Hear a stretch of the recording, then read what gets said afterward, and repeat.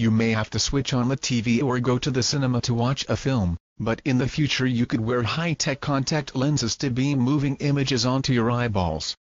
3D printed contact lenses could also be used like Google Glass or a heads-up display to show wearers data and even monitor their health, researchers claim.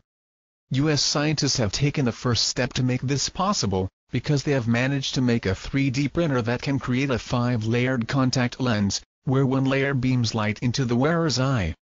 Michael McAlpine led a team at Princeton University to build the complex machine, which in turn made the new type of lens, new scientist reported. 3D printers typically build up metallic or polymer material to form objects, as instructed by computer code, which tells the machines the desired dimensions and appearance of the end product. But this machine is more